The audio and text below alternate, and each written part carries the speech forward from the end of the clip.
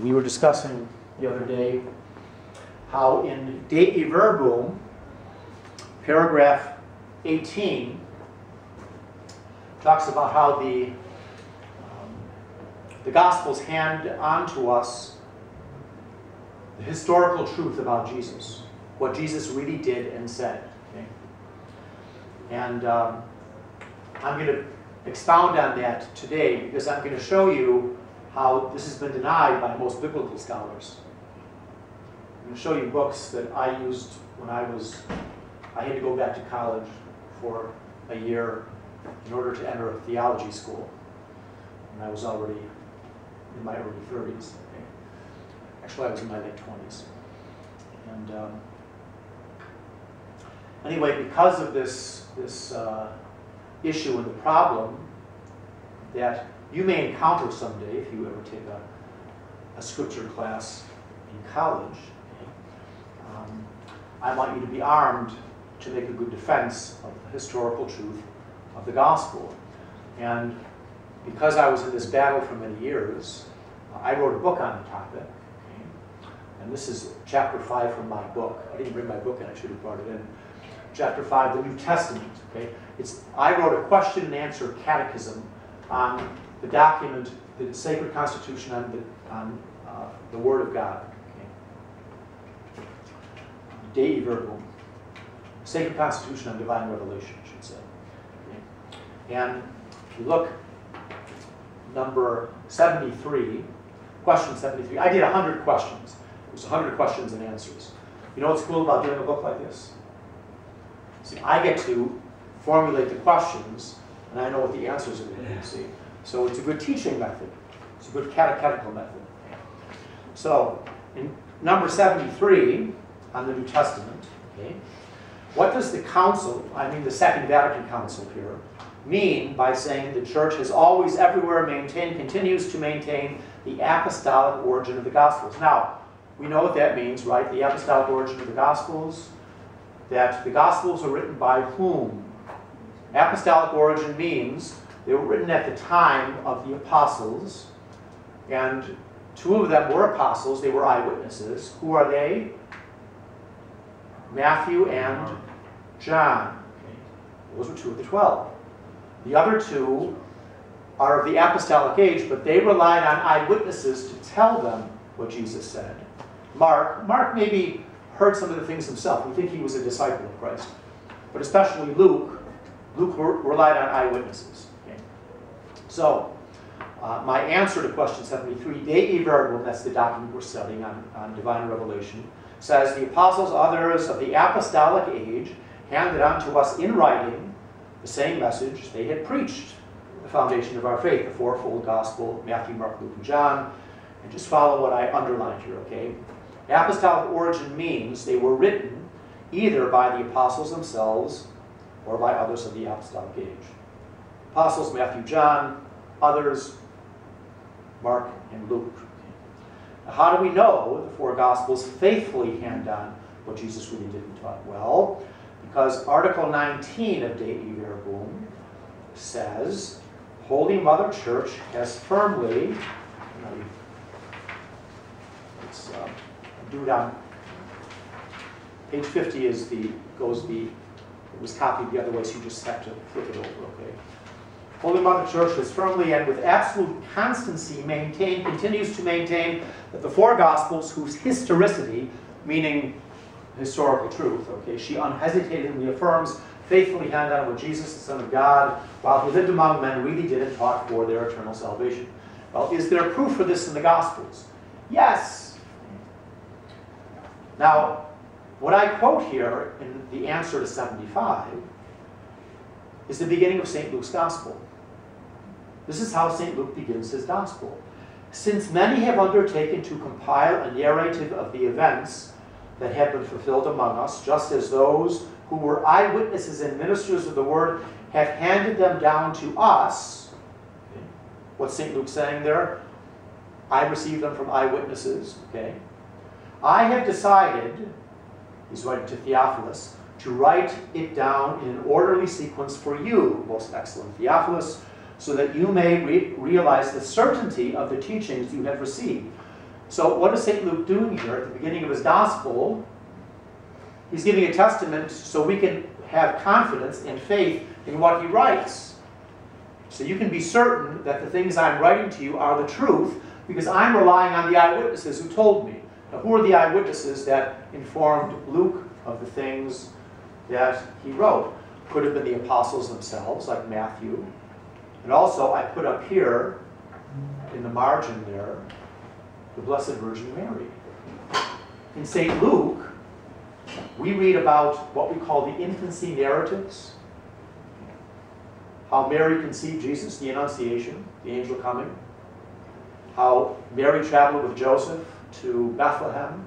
How they gave birth. Who would have known those things 35, 40 years later when the gospel writers started writing?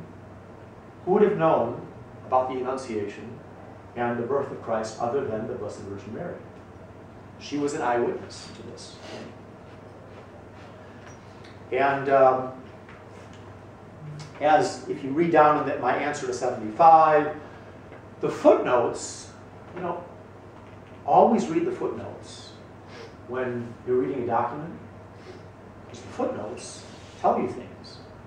And the footnotes to the document, I'm not going to have you take it out today, but if you look at the footnotes for paragraph 19, they contain citations from the Gospel of St. John, taken from Jesus' words at the Last Supper. And I quote them here. The Advocate, the Holy Spirit, whom the Father will send in my name, will teach you everything and remind you of all that I taught you. That's John 14:26. Remind you of all that I taught you. So what is the church teaching here? What is St. John teaching us here? That the Holy Spirit came on when? When did the Holy Spirit come? Pentecost. Okay. To remind the apostles, refresh their memories of all that Jesus had told them. Especially Matthew and John. So when they're writing their Gospels, they've got it up here. And they're going to write it down under the inspiration of the Holy Spirit. And then Jesus says, when he comes, the Spirit of truth, he will guide you in all the truth.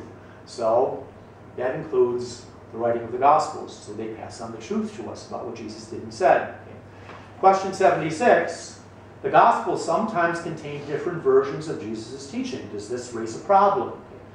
Remember, in the little dialogue we read, back and forth that Easton and John, you were reading, okay? That's one of the objections that Sal had. Well, sometimes the Gospels offer us different versions. Well, is this a problem? No.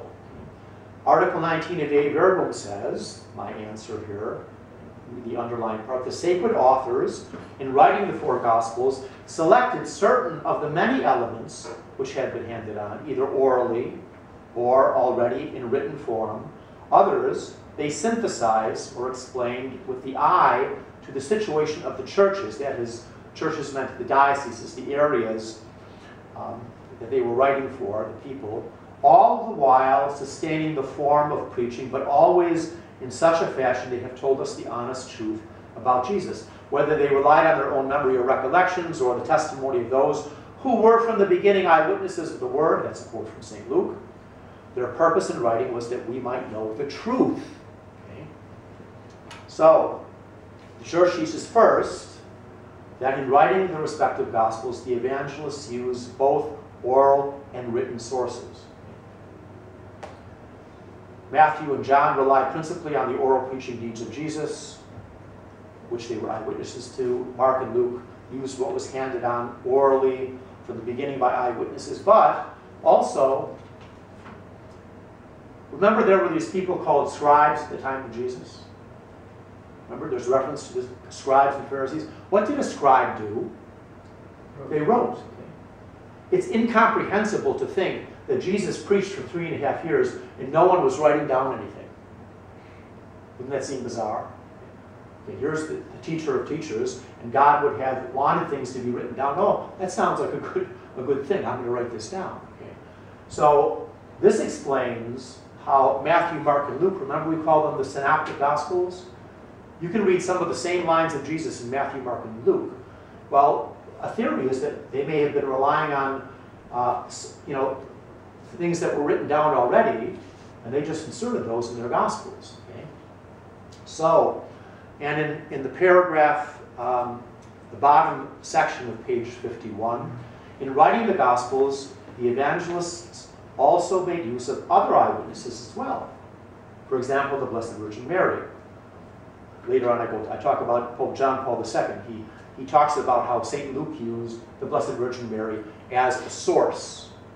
Who would else have known about the Annunciation? No one would have known. Okay. The birth of Christ, who would have known that except the Blessed Virgin Mary? So they got it from her mouth. St. Luke did, at least. Okay. Additionally, Article 19 of Dei Verbum teaches the evangelists made use of what was already in written form. Think about the scribes I just talked about, okay? Scribes were writing things. And it seems very reasonable that God, in His providence, would have had people writing down some of the sayings of Jesus so that the gospel writers could collect them and write down the gospel for us. So some of the things already in written form, but unfinished. They weren't in gospel form yet. And here we see reference to the various stages in writing the gospel. First stage, the life and teaching of Jesus. Okay? First stage. Second, the oral preaching of the apostles. They went out preaching. And third, they wrote the things down. Okay? And secondly, the four evangelists selected certain sayings and events of Jesus, as I've underlined there, with an eye to the situation of the churches. That is, the varying situations, needs, religious, cultural backgrounds of the people they were writing for. Okay. Remember, for whom did St. Matthew write? Remember I said it the other day? St. Matthew was writing for the Jews. St. Matthew begins his genealogy of Jesus when? With Abraham. Because Abraham's the father of the Jewish faith. He wants to show the Jews, convince the Jews, that Jesus is the fulfillment of all the Old Testament prophecies. St. Luke is writing for Gentiles, non-Jews. He begins the genealogy of Jesus, goes back to Adam, to show the universality of the gospel. Jesus came to save all peoples of all nations, okay? So, now we're going to go on. Thirdly, page 52, okay? Just turn it over, flip it, okay? While the precise words of Jesus as recorded in the Gospels may vary slightly, they nonetheless contain the true substance of his teaching. So we're not saying that the Gospel writers put down the exact word for word every article of speech that Jesus said. No, they got the substance of his teaching. Okay? Not the exact wording necessarily. Sometimes they may have gotten the exact wording, but they got the substance of his teaching.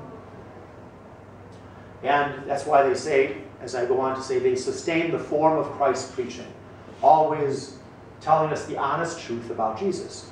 Why is the church teaching this? And why am I going over this? Because we have to have faith in the Gospels, that they tell us the truth about Jesus. That someone didn't just make these things up about our Lord. Because that's what modern biblical scholars tell us. I'm going to show you that in a few minutes, okay? And then footnote 4, there's a footnote to that article, okay?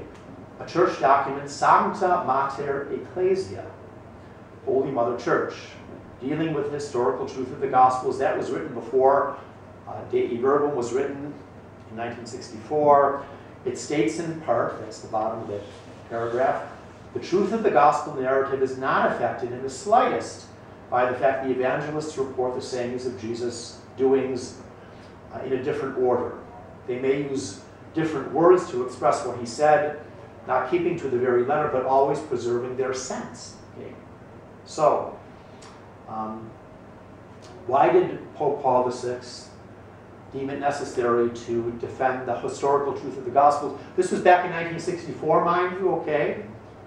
Why did he have to have a document issued, a separate document, to defend the historical truth of the Gospels? Well, because, as he says here, and I quote, today, this is 1964, how many years are we past? This is 51 years later, right? Yeah, because my dad's 51. Okay? 51 years later, 64 plus 51 is 2015, right? Okay. So, today, many publications circulated far and wide, the truth of the events and sayings reported in the Gospels is being challenged. various biblical experts were challenging the truth of the events recorded, sayings recorded in the Gospels. Okay? And the document by the Pope goes on to say, promoters of these theories, led astray by rationalistic prejudices. Remember, rationalism, it's reason that is above faith. Okay? They refuse to admit what? The supernatural order. That a personal God intervenes in the world by revelation. If you're a rationalist, you don't believe that God acted in the world. You don't believe that Jesus was God if you're a rationalist. That's what it comes down to. Okay? Jesus was just a good God. You don't believe in miracles, in prophecies. I got that underlined here. Okay? Others have the wrong notion of faith. Others, and I'm on the top of page 53, practically deny a priori the historical value, character of the documents of Revelation. They overestimate the creative power of the primitive Christian community. So what that means is they say the early Christians just made up these things about Jesus because they missed him. That he was walking on water, that he performed miracles. They just made things up to strengthen their faith. Okay? Well, as I go on to quote Sancte Mater Ecclesia, okay, it further says, biblical scholars make use of, have you ever heard of this? The historical critical method. Did Mrs. Pittman ever talk to you about this? Okay. Historical critical method means you're going to try to look at the history of a document, and you're going to look at it critically. Okay, you're going to, like it's you would do for a secular writing. Okay, well, that method, if you're using a bad philosophy, like you're a rationalist, you're going to come up with bad theories. Okay, and at the bottom, you see my arrow where I draw all the way to the bottom of page 53. Okay. His Erasmus lecture of January 27, 1988, I was in my second year of theology then. Okay. Foundations, Approaches of Biblical Exegesis, Joseph Cardinal Ratzinger. Anyone know who that is? Ever heard of him? Who is Joseph Cardinal Ratzinger? He became someone famous, even more famous. Pope John. That's Pope Benedict XVI. Okay, yes, this was before he was Pope. He was the head of the Congregation of the Doctrine of the Faith under Pope John Paul II. He gave an address. Oh, that's what I was going to say. Okay, he gave an address, and this is right at the bottom 3 lines. Ratzinger said that the problem with much modern scientific scripture study in its use or misuse of the historical critical method is I'll turn the page now, a philosophical one. Scholars like Rudolf Bultmann and others applied a model of evolution to the analysis of biblical texts. The non-historicity or untruthfulness of the miracle stories was no question anymore. In fact, they assume that as a fact. These are not historical. They're not truthful. Okay. Do you recognize that name, Rudolf Bultmann? That was in the little dialogue that Sal and Chris were. Okay, that's what was put in there. Rudolf Bultmann talked about. He was one of the demythologizers. Okay, we've got to get rid of all these myths in the Gospels. Okay, Jesus walking on water, like he multiplied a few loaves and fed thousands, okay? And the resurrection of the dead. All these things are myths. So they're made up. Well, this is what Cardinal Ratzinger was criticizing. And he goes on to say, okay, the real philosophical presupposition for the evolutionary, non-historical view of biblical texts lies in the philosophy of a guy named Immanuel Kant, which leads to denial of the supernatural intervention of God in human history. What might seem like a direct proclamation of the divine can only be a myth. It is with this basic conviction that Bultmann, with the majority of modern exegetes, that is, scripture scholars, read the Bible. Okay? And now, go to the bottom of that same page. Okay, this is Ratzinger again, saying that the result of scientific exegesis, this is what I've underlined, is only to provoke perplexity and doubt upon numerous points. Okay? If you're saying that, oh, if you're reading the Gospels, these are all myths, well, what does that cause a student who's listening to a professor say that? If I was going to teach you, oh, most of the stuff in the Gospels is just myths and made up stuff, and we don't know if Jesus really said these things, you're going to doubt the historical truth of the Gospels. That's what Cardinal Ratzinger was critiquing, okay? Causes perplexity and doubt, and causes people to adopt positions contrary to the faith of the church on matters such as the virginal conception of Jesus, his miracles, even his resurrection and divinity. See what I have written on the bottom there? Jesus Seminar, okay?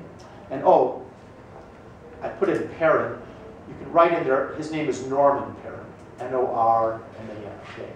Norman Perrin, N-O-R-M-A-N, because I'm going to show you his book right now, but I'm going to show you, I'll show you Perrin's book first, okay? Two of Norman Perrin's books. When I went back to study, I had to go back to college for a year in order to enter a theology school, because I didn't have enough philosophy when I was going through college the first time, because I wasn't planning on being a priest.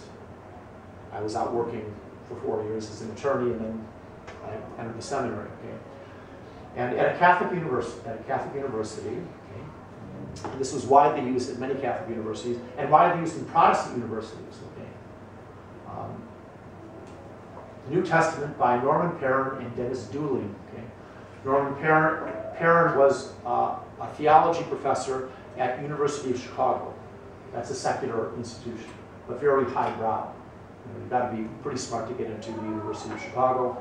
Okay? If you get into the U of C, you've got a job anywhere you want. Okay? And this was written by Norman Perrin to the resurrection of Jesus. Now I'm going to read for you what college students were reading. See, I had read this document, not the one in front of you, that's the one I wrote, okay? But I read the document, the Constitution on Divine Revelation, before I went back to college, okay? So I knew what the church taught here. So we were reading this, and I challenged the professor, who was a nun, because I said, what Professor Perrin is saying here contradicts the dogmatic Constitution on Divine Revelation, Dei Verbum. And she had to admit that it did. Well, here's what, I'll just give you a couple snippets. This is what Norman Perrin, imagine if you're off to college and you're thinking, you're in a class with a professor who's supposed to know, the subject, okay?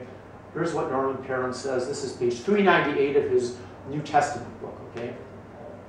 Earliest Christianity created a Jesus tradition, a tradition of sayings of Jesus and stories about him. Earliest Christianity also treated Jesus as the Hellenistic or Greek world treated its heroic figures. It developed legends, increasingly depicting him as a man of miraculous knowledge and power. Legendary stories in the Gospels, such as the stilling of the storm, the walking on water. What's he saying here? That the early Christians portrayed Jesus as Homer portrayed people in the Iliad. Okay, Those were myths. but these are myths. Okay, here he says, with the development of the Markan hypothesis, that Mark wrote his Gospel first. Okay, I'm going to. Here, what he says is the Gospel of Mark, which he says was the first gospel, okay, which I disagree with, okay, is of no historical value. And the other Gospels, Matthew and Luke, have no historical value. The Gospel of John is even more intensely theologically motivated, also has no historical value. If it has no historical value, let's just toss it out. You're believing myths. Okay? Now, what does St. Paul tell us if you deny that Jesus is risen from the dead, our faith is, anyone complete it? You know what St. Paul says? He who denies that Jesus is risen from the dead, his faith is in vain. Okay? If Jesus is risen from the dead, I'm taking off my collar, I'm going to go out and have a good time. Eat, drink, and be merry. Okay? This is his book on the resurrection. Same guy, Norman Perrin. This is another book we read. Okay? And here's what Norman Perrin says. It's kind of sly, but it's very blatant too. Okay? The story of 1776, our revolution, comes to be told, retold, as a basis for community life with people, American people as Americans. Okay? It clearly has barriers between factual historicity, legendary accretion, and mythical interpretation. Okay? Yeah, you read about George Washington chopping down a cherry tree with his axe. That really happened. That may have been a myth. Okay? The hard-nosed historian will have all kinds of difficulties with the details of the stories of the American Revolution because they function as the means by which the American people regard themselves to be constituted as Americans. A mixture of history, legend, and myth. So you continue this. The matter is no different with regard to the gospel narratives in general or the resurrection narratives in the gospels in particular. The hard-nosed historian will determine that they are a mixture of history, legend, and myth. The resurrection is myth. Okay? Well, it gets worse than this. In the 1980s and 1990s, there were seminars every year called the Jesus Seminar. And here's Time Magazine, 1995, Can We Still Believe in Miracles? All these modern scripture exegetes got together, and they met, I forget where they met, okay? And they would go through the Gospels every year and keep knocking out things that they said, oh, this isn't really the truth, okay? And here's an example of what you would read in Time Magazine on the basis of all the experts. And these are experts, see? So we trust in experts, don't we? Yeah, well, so much for the experts, okay? In recent years, the Jesus Seminar weighed Christ's actual words as reported in the Gospels and agreed that in most cases, he never said them. They considered the virgin birth, and 96% of the experts said it never happened. So Mary never conceived Jesus as a virgin. That's a myth.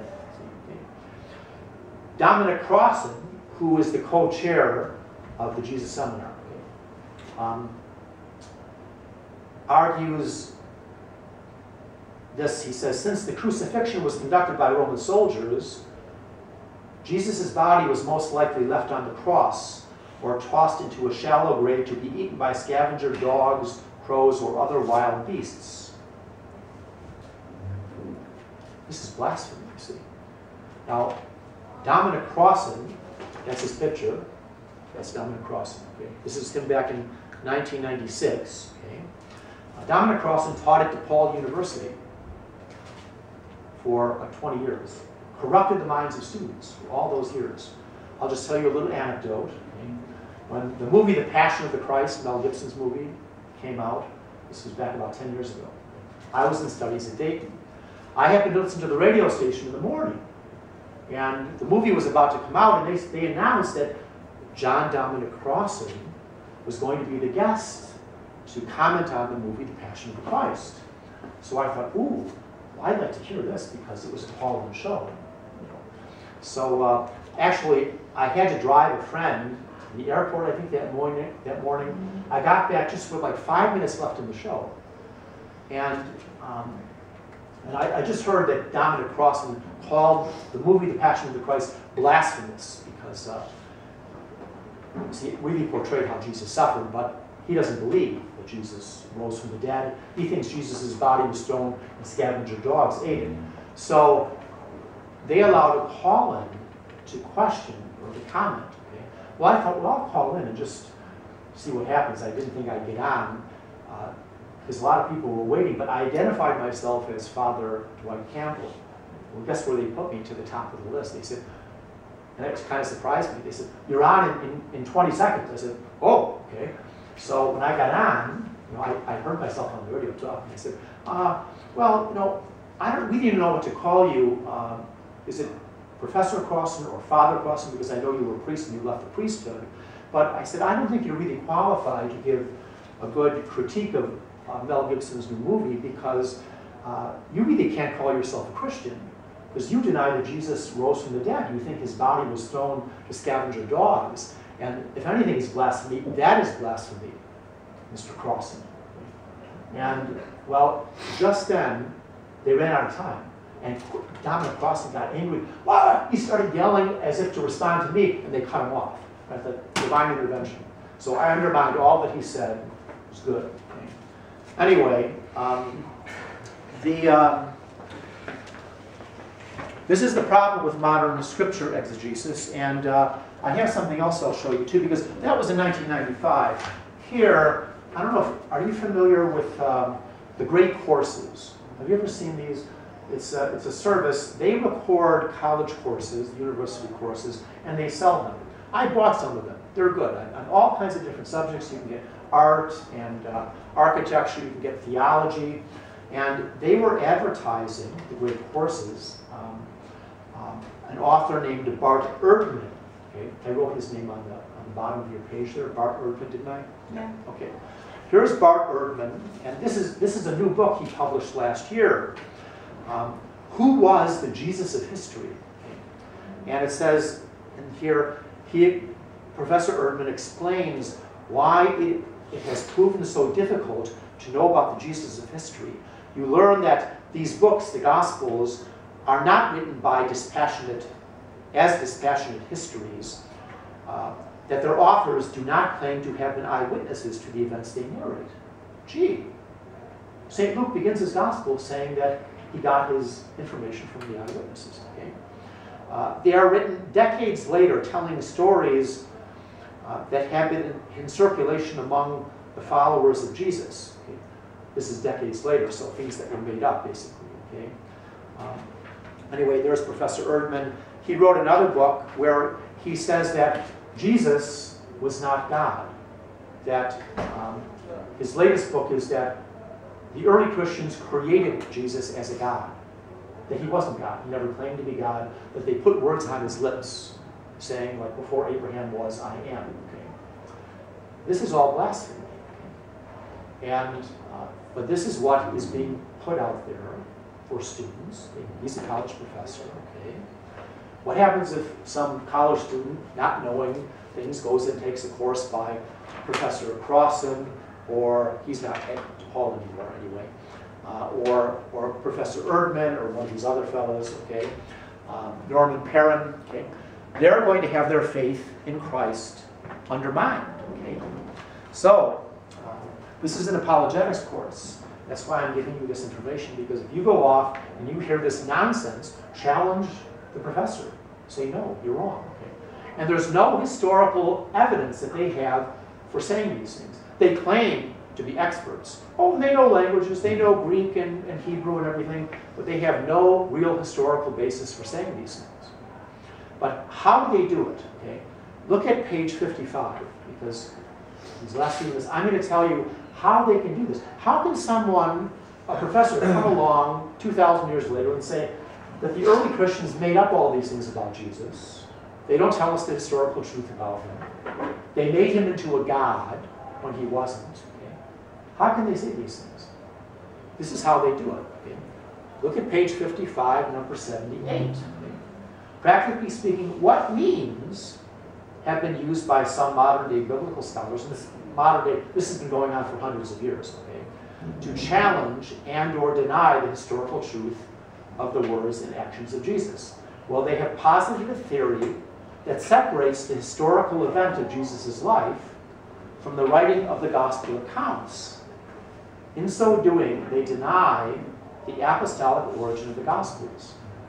That is, that the Gospels were written by the evangelists whose names they bear, either eyewitnesses, Matthew and John, or those who spoke with eyewitnesses. Okay? By use of the historical critical method, a theory of evolutionary development is substituted, holding that the four Gospels were not written by the apostles and others of the apostolic age, but rather by unknown authors. They wrote the Gospels some 40 to 70 years after Jesus' death and resurrection. And in the footnote there, 14 on the bottom, this is commonly held by most Orthodox biblical scholars,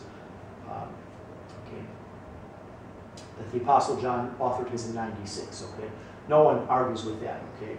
Anyway, they were the result of the early Christian community reflecting on what Jesus meant to them in their current situation.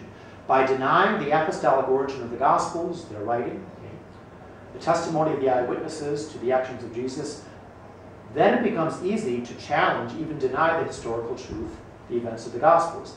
In my margin here, I say they separate the writing of the Gospels from Jesus' life. So they say that there were no eyewitnesses. They were writing the Gospels in the 80s, the 90s, and just making things up about Jesus. Well, that is not the truth. And anyway, let me see, how much time do I have here? Go for it, because I quote dueling and crossing in the next paragraphs here. Okay. And I want you to go to, let me see, page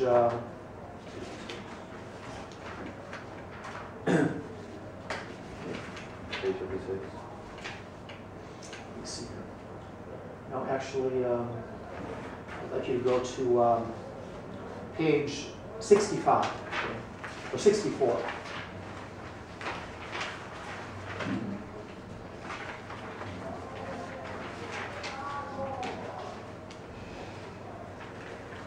When was the last time the church excommunicated somebody or something like this?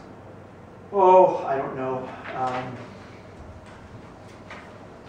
I'd put them on the rack. Did you hear about the rack yesterday? Yeah. Anyway, if you, where's my, okay. Actually, go to page 62. I'm sorry. I'm going forward a little bit. Page 62. Is there any historical evidence to support the church's teaching the Gospels were written by the apostles, others of apostolic men? Okay. Yes. Gospel of St. Matthew. We have early testimony from the fathers of the church. St. Matthew wrote the Gospel that bears his name. Eusebius, he was in the I think the 3rd century. His ecclesiastical history quotes Papias, who was the bishop of Hierapolis, Asia Minor. He had been a disciple of John the Evangelist. Okay? So, boy, you have a pretty early link there, okay? Saying that Matthew wrote the oracles of the Lord, the sayings of the Lord, in Hebrew. Why would Matthew have written in Hebrew? Because he was writing for the Jews, okay? So we have a very early witness that it was written in Hebrew. And I say at the end of the 2nd century, St. Irenaeus, also familiar with the writings of Papias, wrote, Matthew published his gospel among the Hebrews in their own tongue. Okay? The dating, the traditional Catholic teaching, based on testimony going back to the early 2nd century, holds that St. Matthew was the first to write his gospel. The original Aramaic version appeared after the destruction of Jerusalem in 70 AD. And immediately afterward, a Greek edition appeared. So all we have is the Greek. We don't have the Hebrew that was originally written. Okay. So, however, we have, like I said, while there's no good solid evidence that, there's no historical proof that the gospel writers were writing in the 80s and 90s, okay? They do this in order to undermine the historical truth of the gospels. Because if the gospel writers weren't eyewitnesses or spoke with eyewitnesses, then they can say they made them up. Okay? But they have no evidence for this. There's no historical evidence. It's all one expert quoting another. It's all theories, okay? But there is hard evidence, physical evidence, that the Gospels were written early. And I have a book to that effect. This is called Eyewitness to Jesus. And it's written by Karsten Teed and Matthew Dacona. Karsten Teed is a paprologist, an expert in paprology. Papyrus is what the early writers were May I writing. have your attention? Will the following students please report to the development office at the end of the day? Jeremy Jin, Joseph Prosko, Cameron Kozak, and Tabitha Hudak. And also will the following students please report to the main office after the bell rings? Tia Melian, Matt Curry, Megan Matragano, Sarah Christensen, Caitlin Costoon, Drew Connolly, Grace Prosko, Monica Uribe, Ben Verhagen, Trinity Andrea, Christian Martinez, and Abby Smith. Thank you. What Karsten T. did, he came across a papyrus. It was called the Magdalen Papyrus because it was in the College of Magdalen, part of the Oxford University colleges. It was originally dated like in the 80s, but with his expertise, you can date papyri and the writing by the shape of the Greek letters, because through the decades of the 50s, 60s, 70s, 80s of the first century, the character of the Greek letters changed, how people were writing. Well, he examined the Magdalen Papyrus and determined that it was written probably no later than the 60s and as early as the 50s. And this was just a copy of Matthew's Gospel. So that blows out of the water the theory that the Gospels were written in the 80s, the 90s, they weren't eyewitnesses. Matthew was alive in the 50s, the 60s. Okay? Naturally, well, we're not sure about that for sure, but we know that and the Magdalen Papyrus is not the only one. There are others also that they dated very early. Okay? The important thing is we know that this wasn't the original. The fragment of the Magdalen Papyrus was based upon an earlier document. Okay? But the fact that the Magdalen Papyrus and other papyri that have gospel writings on them can be dated to the 50s and 60s shows their truthfulness. This is hard scientific evidence. This isn't some theory that, oh, I'm going to, just say that the Gospels were written not by the eyewitnesses. But that's what most modern scholars say. How do they confront this information? They ignore it. They pretend it doesn't exist. You will never hear this from a scripture scholar who says that the Gospels were written until the 80s or 90s. Okay? Anyway, we have to trust in the historical truth of the Gospels, and what I've given you helps you to do that. So if you go off to college or encounter someone who's been brainwashed by a professor that says, oh, we can't believe things in the Gospels, there are myths about Jesus, say, absolutely not. Absolutely not. No, we can trust in the historical truth of the Gospels. Have a good weekend, pray hard, go to church.